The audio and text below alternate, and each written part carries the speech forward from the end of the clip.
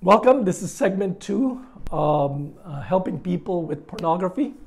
And this is about how pornography works. We have to understand the dynamics behind pornography, how it works.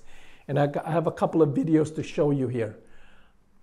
Okay, number one point that I want to make. Why is pornography so drawing to people? According to psychiatrist, psychologist Al Cooper, he says there are 3 words that make pornography very, very attractive.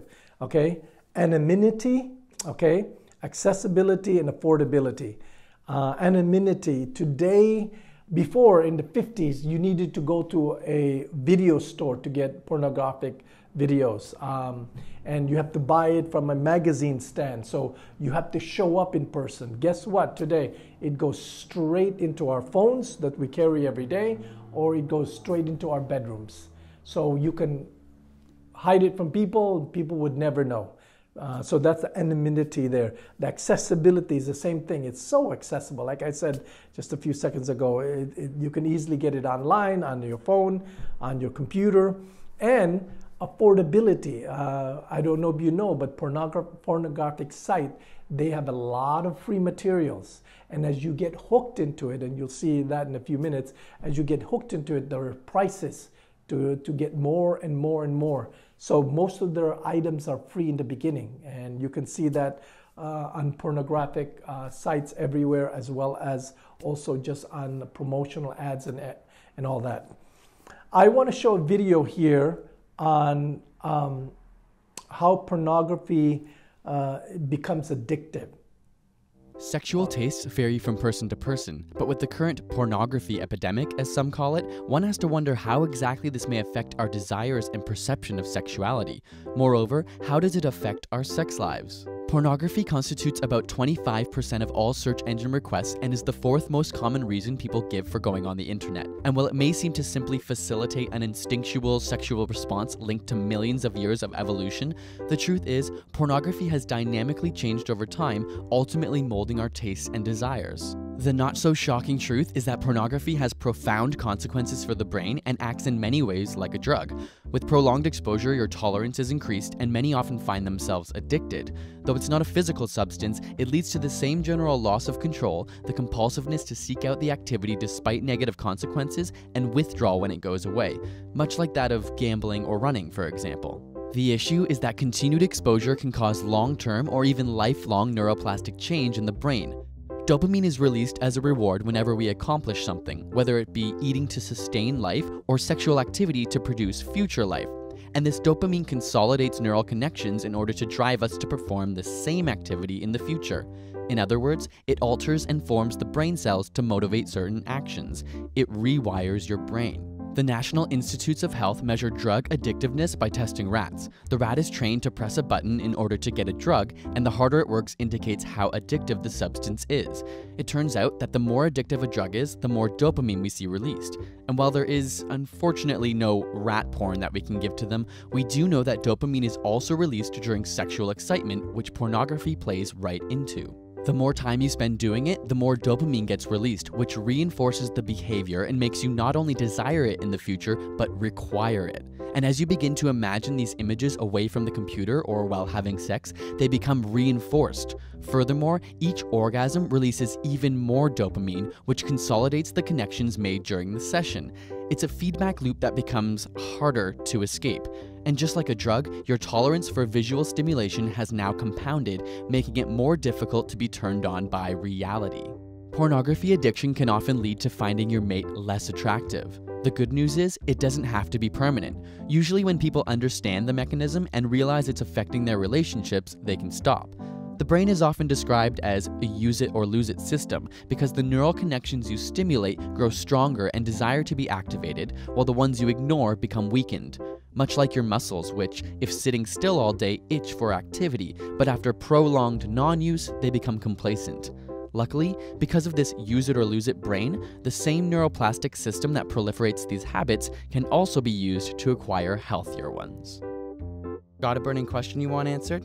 Ask it in the comments or on Facebook and Twitter, and subscribe for more weekly science videos. Go. You can see that video, how addicting pornography is.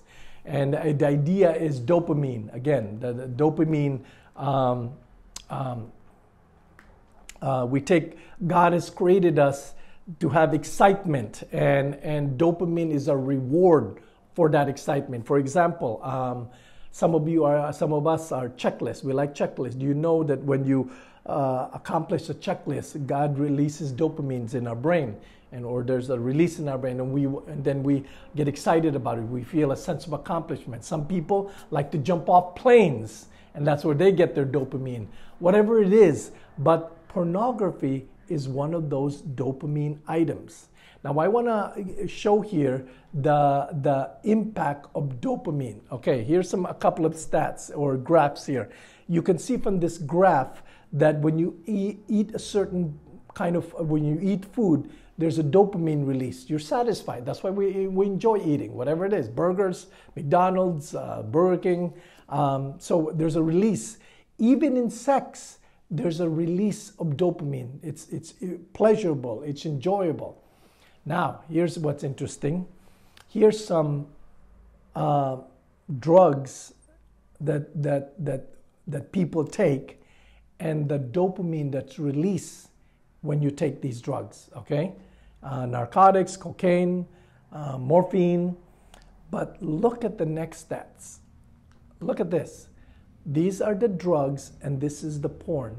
Look at the equivalence of dopamine that's released. It's the same amount as some of our dangerous drugs. That's why there's an organization, Fight the New Drug. Yes, and it's all about an anti-porn resource. And what I'm trying to say there is that porn is like a drug.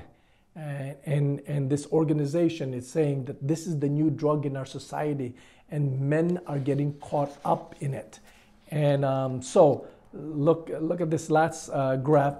It shows that dopamine is released and porn when we encounter porn, and also you have that sensation to want more porn. Because of dopamine. And I'm going to show you another video here that really hammers that point, okay? Watch this video.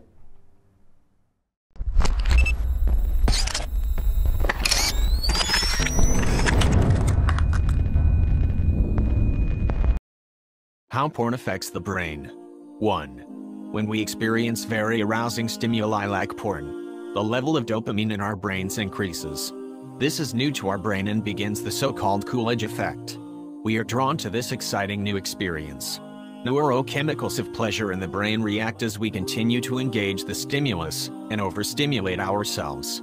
This is when we go beyond normal activation of pleasure, and neurochemicals can begin to damage patterns. 2. Once this overstimulation has been maintained, our brain adapts to a tolerance level.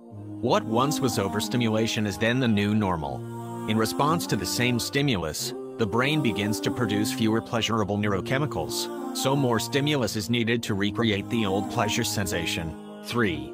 A third change in the brain is desensitization. Once the normal reward system of the brain is bombarded with high dopamine levels, it begins to shut down. The dopamine-receiving neurons shut down their receptors to prevent overstimulation, but the sending neuron continues to send.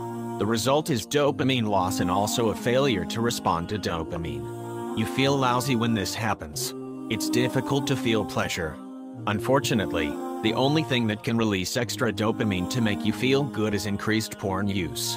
The brain has an embedded trap. 4. There is also sensitization. This is the experience of the brain becoming familiar with what it expects to see.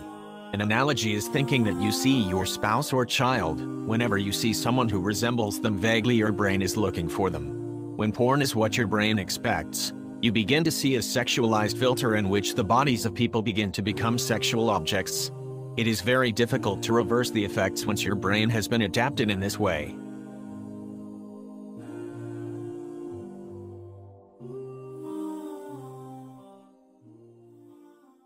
As you can see from that video, we dopamine causes you to want more and desire more and pursue harder things. You all of a sudden get satisfied with this, and and after that certain point, you're going to want the next level or another interest. That's why child pornography is growing. When it's like the start of it starts when we have basic pornography, then it leads to that, because you always want to satisfy more, and you become callous and want harder and more hardcore porn.